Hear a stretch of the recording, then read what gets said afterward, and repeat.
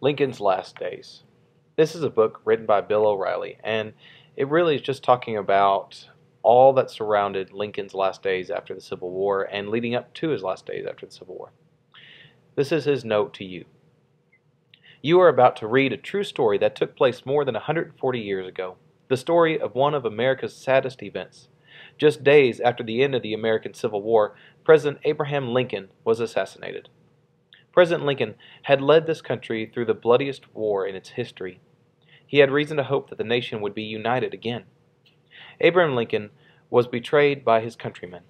He died within months of his 56th birthday and before he could complete his life's work. The tragedy that befell Lincoln should be known by every American.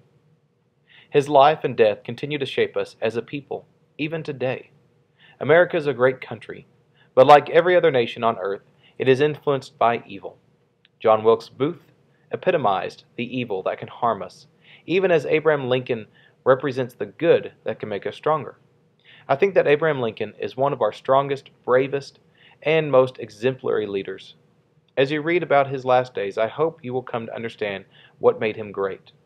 Before I began researching this book, I thought I understood the story of President Lincoln's assassination.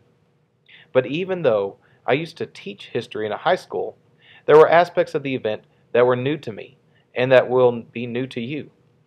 This is a story of courage, cowardice, and betrayal.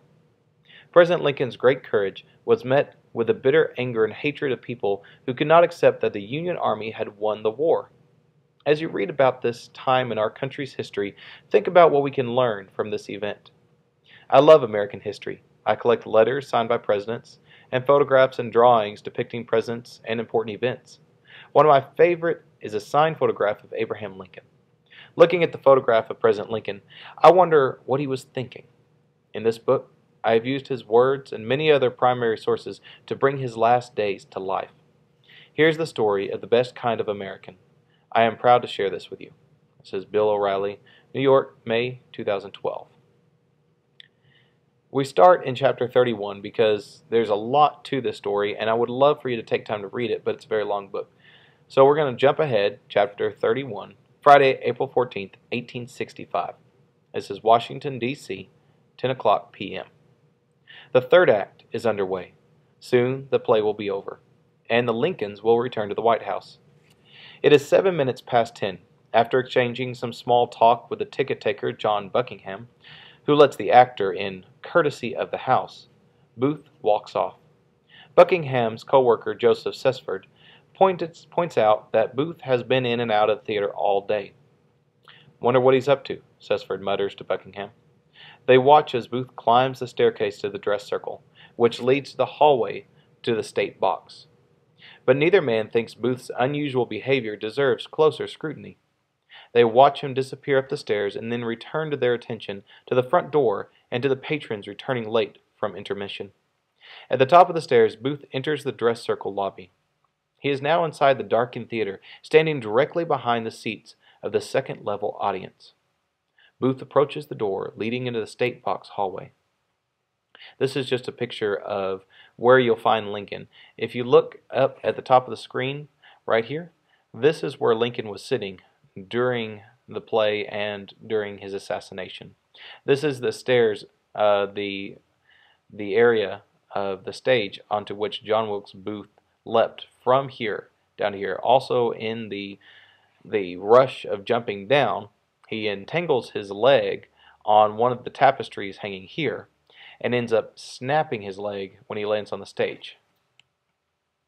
He sees Charles Forbes sitting in John Parker's chair. Instead of staying in the tavern with Parker, the slightly drunk Forbes decided to go into the theater and sit in Parker's chair. Sensing that Forbes is not a regular guard, Booth manages to smooth talk the unsuspecting Forbes and gives him a piece of paper with some writing on it. Even though Forbes was questioned later by police about the meeting and the paper was never found, and its message never revealed.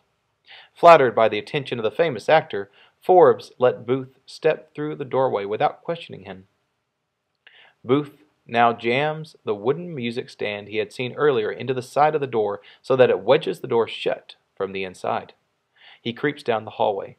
To get a better view of the present, he looks through the peephole in the wall at the back of the box.